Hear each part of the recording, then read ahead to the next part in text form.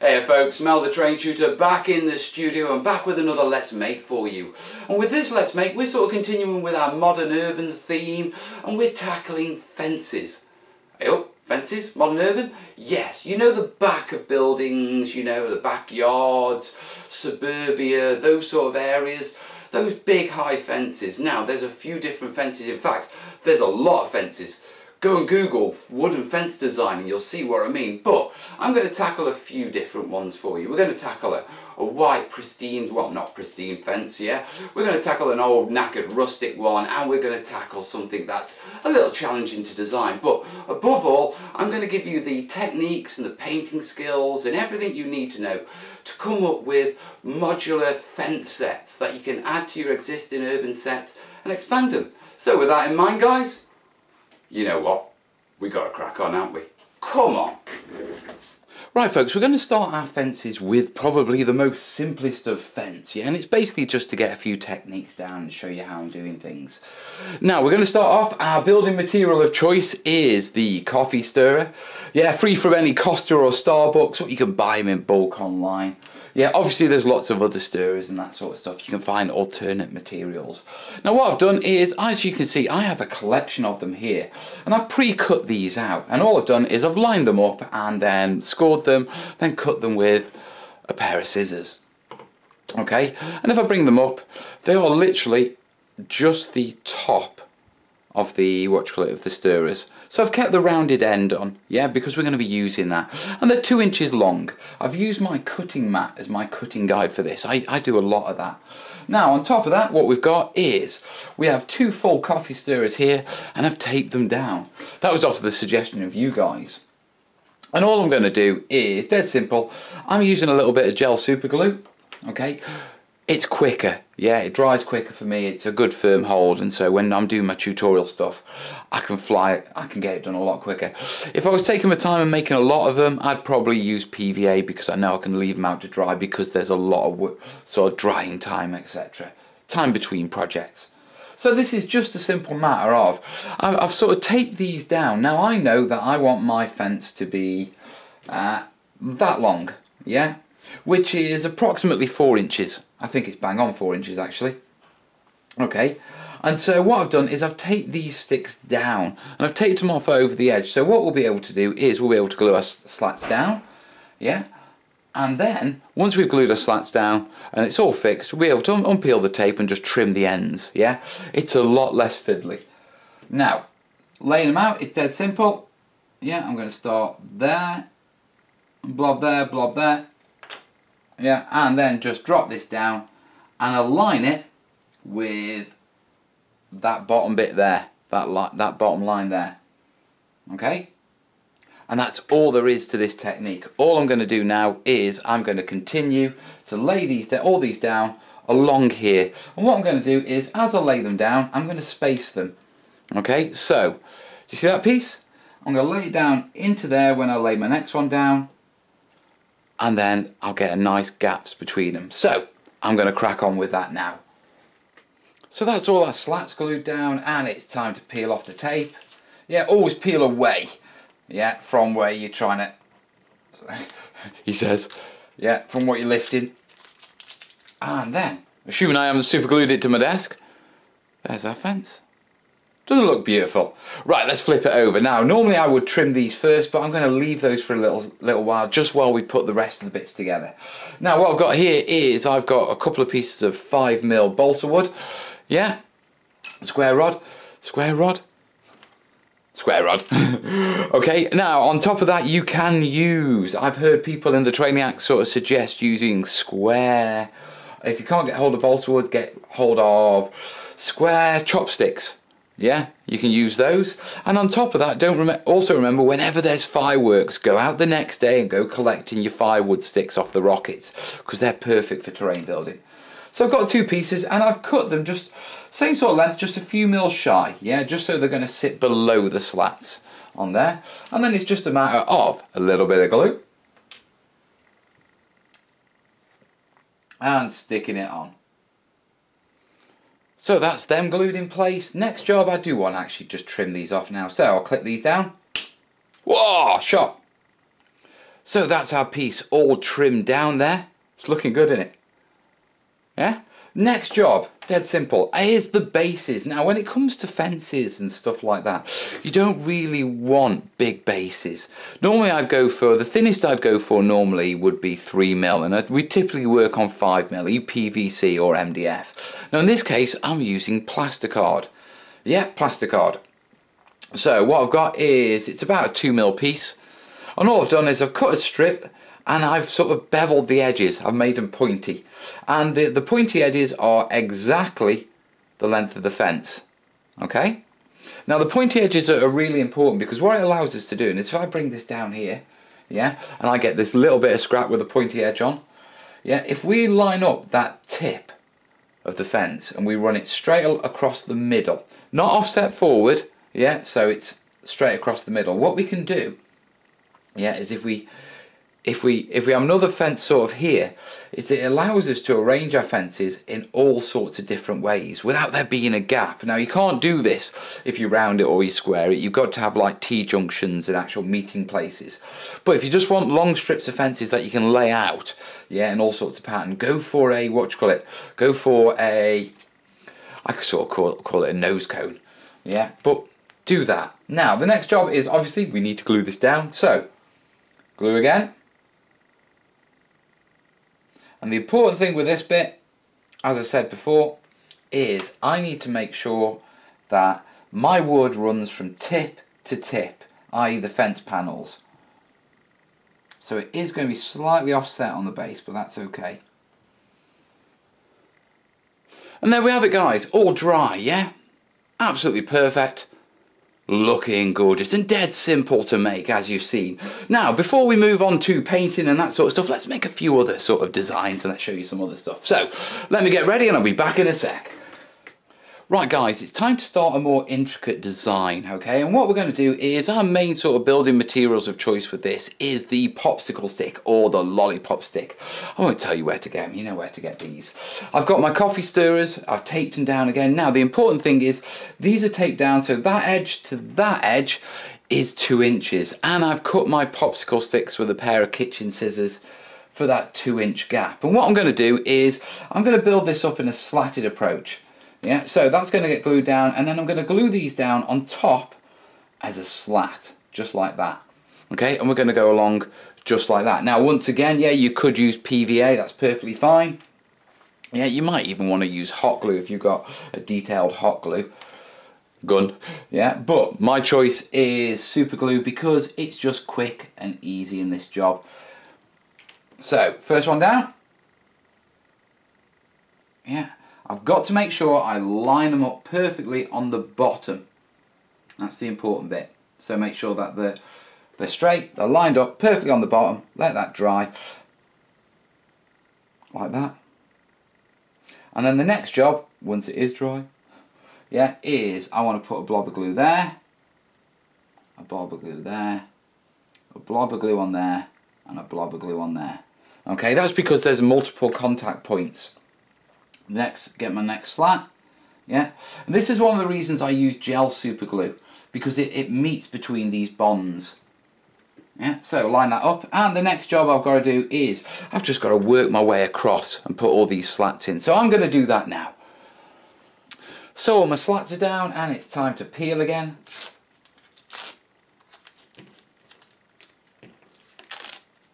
Yeah, and then pick it up, and there's our slatted fence.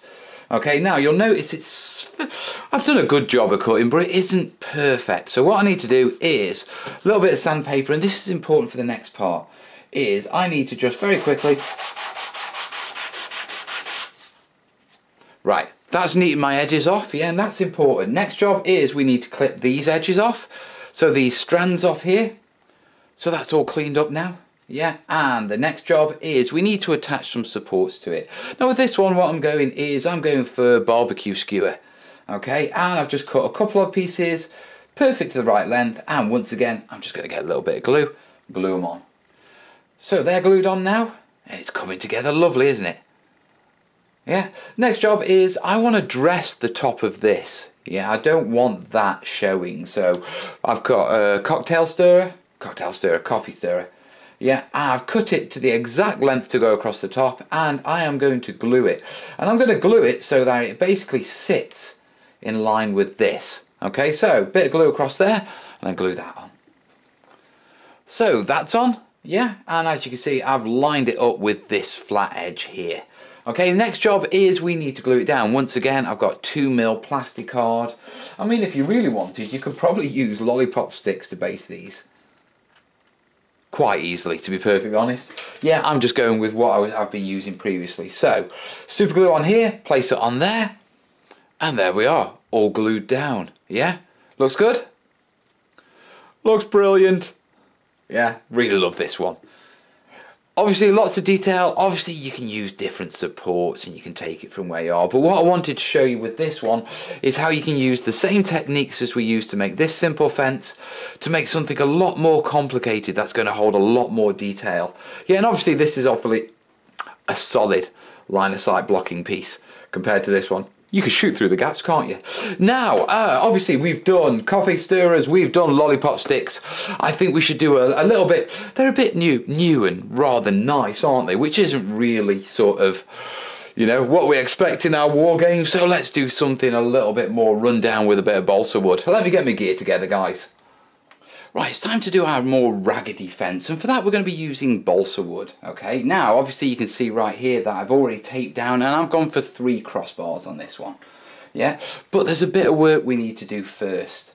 Now, balsa wood, I've got a video in the Back to Basics. If you're not used to this sort of stuff, it explains all about it. Yeah, I'll throw a link up for it. But what we're going to do is we're going to distress it first. Now, it comes rather smooth, yeah, but with a wire brush, what you can do is you can drag down it just like that. Yeah, and if I bring that up to the camera, yeah, do you see how that's put that wood grain in it, how it's different from that side to that side?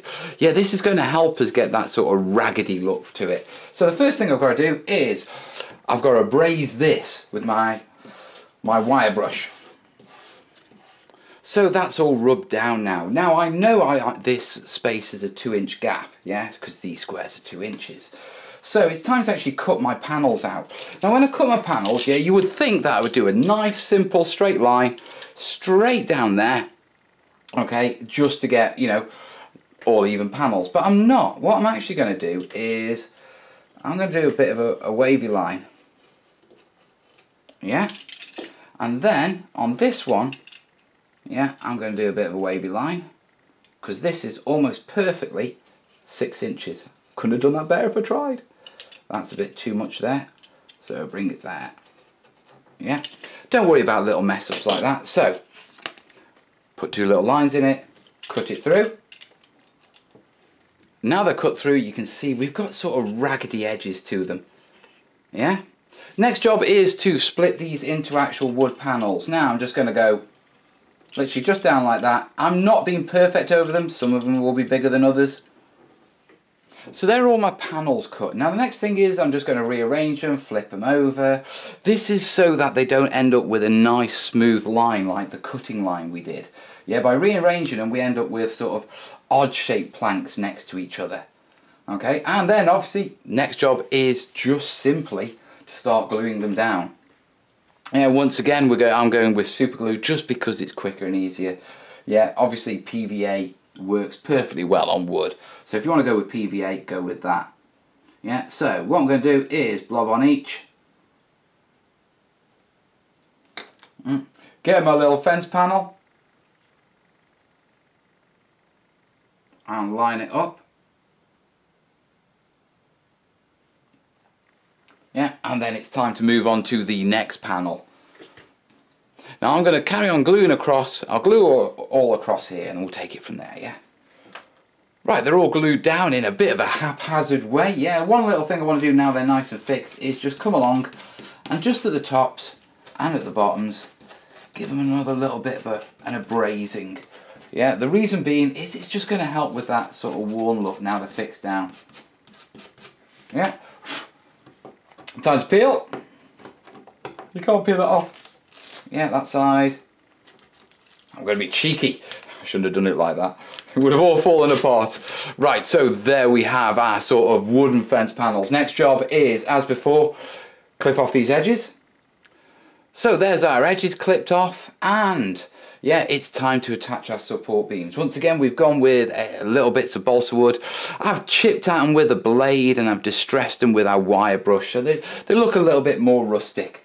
Yeah, I suppose I could come in, I could make them look a little bit more rustic just by simply taking edges off just like that. Yeah. Makes them look a little less polished, you know what I mean? Yeah, so I'll just quickly do this.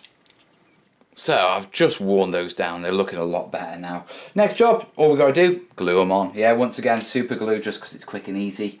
Yeah. And so they're glued on now, and if I bring it round, it's looking rather good, isn't it? Yeah, I quite like that. Maybe the struts in between could be a little bit thinner, but I think they're perfectly fine. We'll be okay with these. Right, pull off the little wisps and that sort of stuff. Sometimes giving it a quick scrub over with a plastic toothbrush, yeah, is a good way of getting rid of these little wisps. Yeah, it's from the abrasion. But the next job we've got to do is we've got to super glue it down. Now once again, plastic card. Yeah, a bit of super glue on here. So, super glue on, and time to fix down. And once again, yeah, with this one, I'm just going to bring it slightly forward. Yeah, just so that the edges meet those little corner pieces there. And there we have it. Just let it dry. And there we are, all dry. Yeah, and doesn't it look lovely and rustic? Yeah, absolutely knackered. Obviously, yeah, you can spend a lot more time on sort of weathering this up. There's plenty of real world examples, and if you want lots of examples of fences, go onto Google Images and just put in wooden fence design. You wouldn't believe how many different designs there are. So there's plenty of inspiration out there. Yeah, I've just showed you the basic techniques and working with it. Now, I could texture up these bases. I was debating it, but it doesn't really, you know, it doesn't really add to the tutorial that much. So I'm going to skip that stage, and we're going to skip straight to painting. Now, yeah, when it comes to working with this sort of stuff, I always prefer spray primer. Yes, I could just use house paint and stuff like that, but wood tends to soak it in loads, and so it needs lots of coats. Yeah, whereas a primer will go down and it will seal it, it'll give much better coverage, and it'll also toughen it up a lot better. Okay, so I've got three colours. I've got white, yeah, that's white. Okay, and I'm going to use white on, we'll use white on this one, okay? I've then got a fur brown, which is sort of a terracotta. We'll go fur brown on this one. And then I've got a leather brown, which is just a dark brown, and we'll go for what brown on that one. And we'll cover a couple of different painting techniques. So my next job is, I need to go glove up, mask up, and go spray these and bring them back once I'm done. See you in a sec.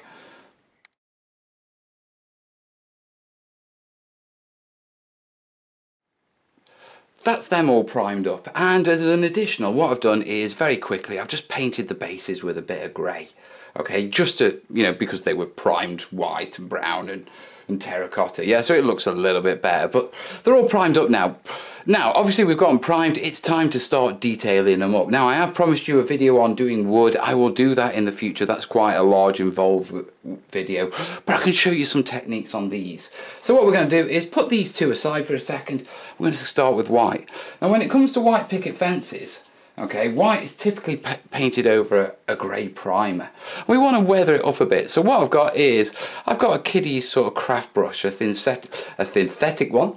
Yeah, and I've just dry brushed with it, taken some really light grey, and all I'm going to do is do some stippling over it.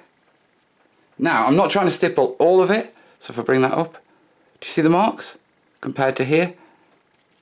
Yeah, all this does is it just breaks up that whiteness, okay, and you get little bits of primer showing through. The point is, you don't do it uniform.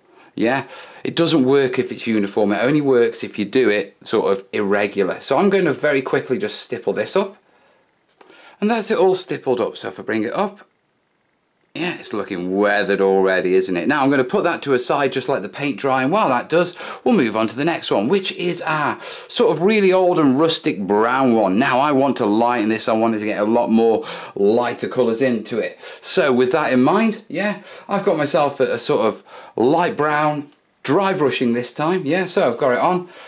Obviously when you're dry brushing, go against the grain.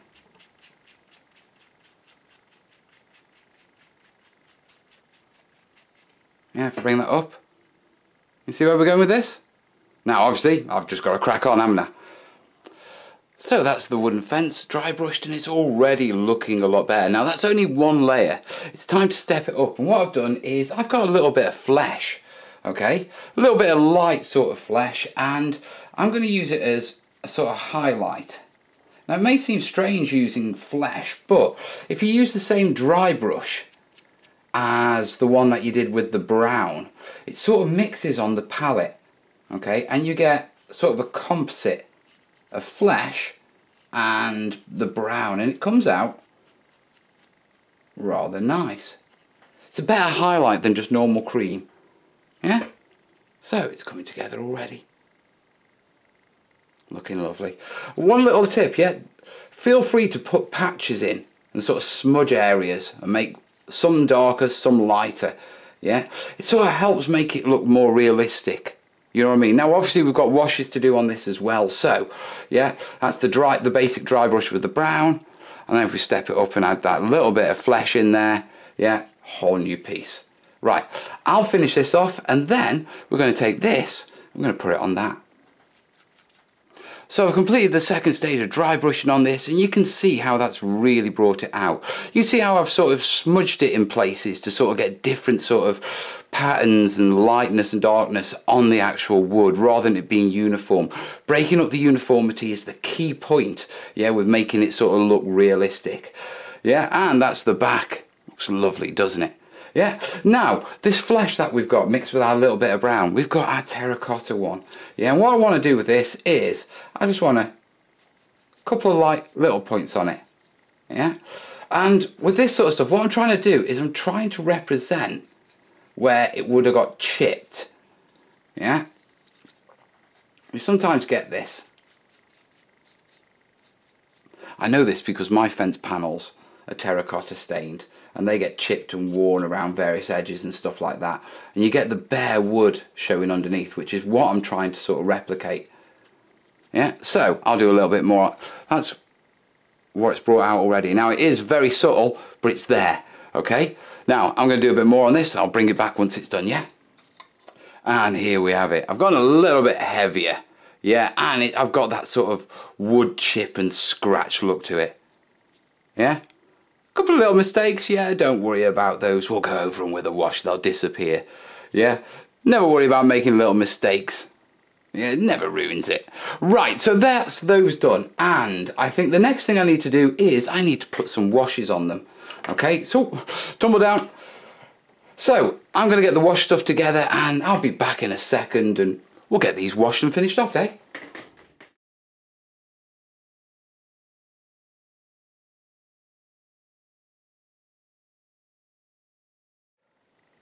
So we're all dry and ready for washing, which is where we bring out the final detail in it. Okay, and with white picket fences, what you want to do is you want to pick up this grain. And the best way of picking up this grain isn't actually a brown, it's actually a really subtle black. It'll also give it a lot more shadow into all the recesses, etc. So what we need to do is we need to make a wash. Yeah, and it's going to be a cheap and easy, what you call it, sort of hobby wash, which is just water and paint, no flow aid or anything like that. What I've got here is a little bit of black acrylic. I'm going to get that much paint. Yeah, literally. Tiny amount of paint on my brush to about that much water.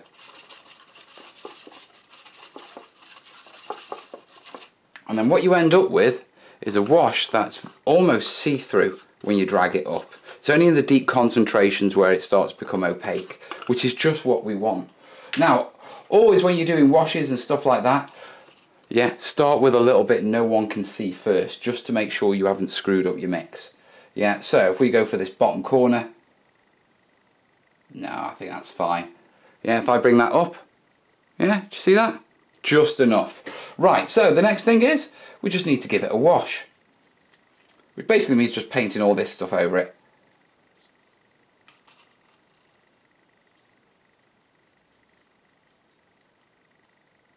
So, if I bring that up now, you can see what we're doing with it. Yeah, I'll crack on with this and I'll bring it back when it's done. So here we have it, that's our wash on. And it is looking beautiful.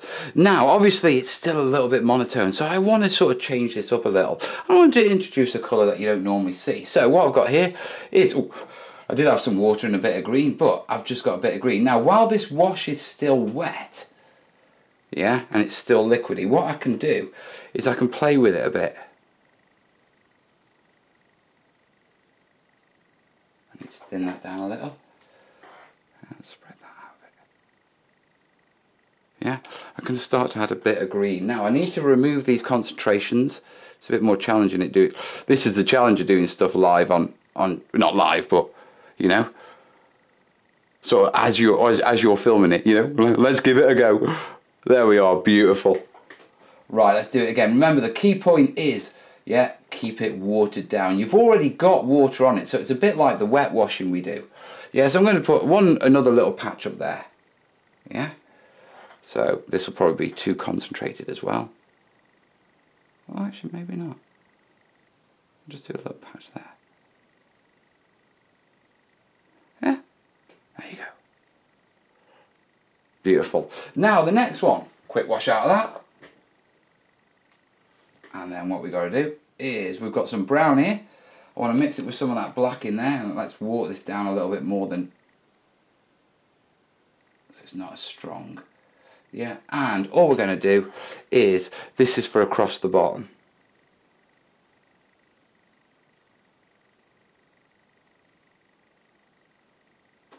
Yeah, obviously, even if you paint your fences white, you're going to get sort of moisture, dirt, rain carries dirt in it, you know, mud splashes, all that sort of stuff. Capillary action from the wood, it's just going to bring, you know, that dirt up. So just like that. So what I'm going to do is, I'm going to do this on the other side, and a little bit of the green as well, I think, because that's what it was like with just the wash. Yeah, and then once we've started weathering it up again. Slowly getting better with camera angles, guys. Right, I'll crack on with this. And there we go, one dirty white fence. Lovely, perfect for urban terrain. Yeah, right, time to move on to the others now. Now, the next one we've got our dry brush bit of wood. And the best thing for me to do with this is just to give it a heavy, wash of watered down brown. Now, once again, yeah, start somewhere where people can't see it. Yeah, that's fine. Okay, so give it a coat. So there's our wash on, and it's brought out all our grain.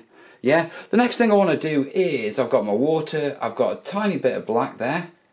Yeah, I need to water that down a bit more. Don't want it that strong, I want it that strong. And all I'm going to do is, first off, across the bottom. You'll notice with how sort of like thin it is just a darkener. So I can darken it up where it be darker at the bottom. Yeah, so we'll bring that up. And at the same time, with a little bit of thin down, I can come in and I can add little patches of shadow in places. Just where, you know, I think it needs a little bit more to pop. Yeah, so just like in there. Yeah, it just gives it a little bit more definition. So, yeah, I'm going to crack on and just darken the bottom of here and just define a few more shadows. And there we go, guys, all washed up. Now, this was simple, just a little brown wash over it. Yeah, and then going in with that little bit of black and just defining the edges. And if you notice carefully, yeah, there's little places where I've come along. And this is literally just put a little bit down, smudge it with your finger. Simple as that. And you can see how I've used it on just above these lines and just under them, just to give them a bit of shadow and definition. Yeah, really easy. And that's just one sort of standard colour, just dry brushed and washed. Yeah, you could easily mass produce these and they'd look lovely. And remember, all the other techniques work as well. Now, if we head over to our terracotta one, yeah, all we're going to do with this is just give it a simple wash of, let's go for brown for this one. Yeah, let me get the brown. Right, there's my wash done. I just threw a little bit of burnt umber back into that little black wash we had. Yeah, and if I bring it out, you can see it's quite strong. Yeah, but not too bad. Now, once again, always test where people can't see. Yeah, that might be a little bit too strong, actually. What do you think? Nah, we'll be all right. Right, in for a penny, in for a pound. This is just going to get a standard wash. So I'm just going to brush this over and let it fall where it falls. And there you have it, folks. That's blended it in lovely. Yeah, it's a sort of one. You could go heavier if you wanted. Yeah, but, you know, it's just giving it a little bit of shadow where it needs it. Oh, missed a bit. You need to get it in those corners. Got to get you washing your corners, haven't you? And you want to avoid those little clump spots. They're not good. Yeah, but looks absolutely lovely. Yeah, so that's it. That's basically painting them up. Next job would be to seal them. I'd actually recommend a spray varnish for sealing something like this rather than watered down PVA. Yeah, watered down PVA will work, but it will darken them. Yeah, and it will soak in a lot of the PVA with them being wood. So my suggestion is a spray varnish. Yeah, spray matte varnish would work absolutely brilliant. Okay, now, bases aren't done. Do we need to do the bases? Nah, we're okay on the bases, aren't we? I'll give them a quick little stipple, eh? Just a little tidy up. There you go, bases all done. And if I bring them up very quickly, all I did is stipple them with a little bit of grey. And then I just threw a little bit of brown wash on splodges in places. Yeah, just to break it up a little. Yeah. Right, shall we have a look at it? Obviously I had the clump foliage as well, tiny little bits. Remember, it's concrete, so you're not going to have massive a field. So, our white picket fence. Yeah, with our grey stippling, then our subtle black wash, going in with the brown at the bottom to get that staining. Could have feathered that a little bit better, boast what you like. Yeah, and then on the other side. Yeah, and you can see how the little bits of clump foliage, they just make it pop. They're spot colours, okay? A bit like when you paint your models. It's a little bit of contrast just to break it up. Now, next up, we'll go for our slats. Yeah. Quite a complicated design, but turned out lovely. Do you know what I mean? And a good sturdy piece as well. Yeah, so don't dismiss them. If you want something that's going to last a while, these are going to do you well, to be perfectly honest. And then finally, we went through the techniques to sort of come up with something a little bit more rustic. Yeah, a little bit more weathered. Now, these obviously aren't the only wood painting techniques. I've just given you a few to play with while I sort of figure out how I'm going to do a wood painting video for you. Because I want it to be a good, and if I'm going to do it, you know, I need to do it and do it properly. Yeah, so there you are. You can see how mixing in that flesh in with the browns work, the secondary highlights, the little bit of clump foliage, and you can see how it's really easy to put together some awesome terrain. So, let's wrap this up, eh?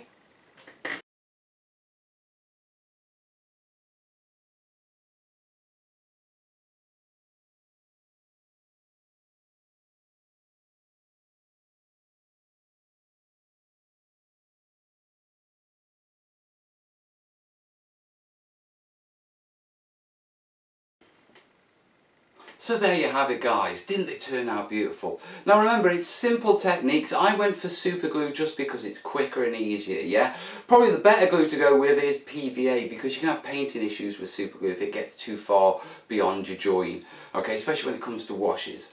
But if you're after a quick solution, super glue. Hot glue also works, but can get a bit messy. Now obviously on the materials we've used balsa wood, which is a specialist material, yeah, but most of our materials have been popsicle or lollipop sticks, coffee stirrers. Yeah, we've used a bit of plastic card for a basis. You could use coffee stirrers and that, well, not coffee stirrers, popsicle sticks for that if you wanted to. You might need to weigh them down a bit to give it a little bit of stability, to be perfectly honest. Okay, now you saw various techniques for laying them out. Obviously the designs, there's loads of designs, yeah. I'm not going to say this is the right way to do a fence, because I thought it was the right way to do a pallet, and see where that got me? So, go out on the internet, look up wooden fence designs, find some you like, pick your materials and start putting them together. Use that tape to hold your sort of support rungs, yeah, it makes it a lot easier, and batch build these. Yeah, a good pair of kitchen scissors will cut through these things a lot better than snips. You know, snips will work, but you can get compression issues with them, and also with snips, you tend to send the bit flying off into the distance. You can take someone's eye out. I have been known to aim them. Yeah, now when it comes down to painting, my best advice is prime them. okay, and prime them with a spray primer. The reason being is wood soaks moisture. If you're going to go in with an acrylic paint, you're going to put layer after layer after layer. You can even swell the wood and cause problems with it. Also, if you're using PVA to hold them together, those layers could reactivate it. So, best thing, even if it's just a grey primer, go in, prime it. After that, you know, you've got your stained wood terracotta look. You saw I did that primer with a simple dry brush. Yeah, quick sort of wash. We've got the rustic look. That was a dark brown primer. Dead easy. Couple of the dry brushes, going in with a wash. Remember the patches and remember to darken up along the bottom. And then finally with our picket fence, using that little bit of, what you call it, grey, stippling it on, really weathered the fence. On top of that, I suppose I could have gone in with a bit of a, what you call it, with a cream and just a couple of little edges where it chipped the wood. It's down to you guys, you know. How beautiful your terrain looks is really down to how much time you want to do it. I know you can do it, guys, because I see it on the terrainiacs group all the time. And I know you're going to take this video and you're going to run with it and make awesome stuff that always puts me to shame, yeah, but always makes me happy. Yeah, and if you don't know what the terrainiacs group is, it is our support group. Yeah, the link is in the description, guys. Come along, join the fun, yeah. It's an awesome group, over 10,000 members so far. Breathe. So that's it, guys. Yeah, we've covered the painting, the little sort of black wash to get those grains in on the white one. That worked really well. And with the clump foliage, remember, I did just stipple the bases and just add the tiniest little amount. It's about breaking it up. It's not about bushing it up. It's just about breaking it up, guys. So, hopefully there's tons here for you to go with. And who would have thought there's that much on fences? But then again, this is me, innit? I'm going to give you everything I've got, guys. So obviously, like it if you like it, share if you know anyone who needs to make these, and tell them to make them. Yeah, and as always, guys, if you've got any questions, any comments, any suggestions, anything you'd like me to look at, down there in the comments. I'm always going through my comments and I'm trying to catch up all the time. But if you ask a question, I will get back to you. If you give me a tip, I will read it. And if you say thank you, I'll either reply or you get a thumbs up, but I will see it, guys. Yeah, and then finally, yeah, all of this video, this studio, my time, all the stuff that's going to go on after this video happens because of a few good people in the community who appreciate what I'm trying to do to the community. Do to the community. Do for the community. Calm down, a bit of a Freudian slip there. Yeah, so I sort of rely on these good people, just making a simple pledge of $1 a month via Patreon. You know, there's linkies all about, they'll appear on screen. It's just $1 a month, yeah, it's per video. You select the number of videos you want to support. So if you want to support $1 a month, $1 per video for 3 videos a month, you cap it at 3 videos and the most you ever pay is $3. It's down to you, yeah, you've got the control over that. And if you're not into the monthly thing, yeah, remember, down below, there's a PayPal link. If you just want to say thank you for this, you know what I mean, because it's helped you with your hobby, or you just, it's, you know, it's part of your hobby time having this on in the background. I appreciate it, guys, because it's helping me grow, it's helping me make more videos, and it's helping me make better videos. And above all, it's helping me help the community, which, it's got to be the most rewarding job I've ever had. But yeah, I need your help to keep that job going. So, please guys, if you like it, please support it. Patreon up there, yeah, PayPal down there. And if you're new to the channel, yeah, you can subscribe somewhere there as well. And there's a video. And I will see you soon, guys. Yeah, more urban stuff coming up. And remember, we've got the foreground map starting very shortly. All the best, yeah. Ta-ra.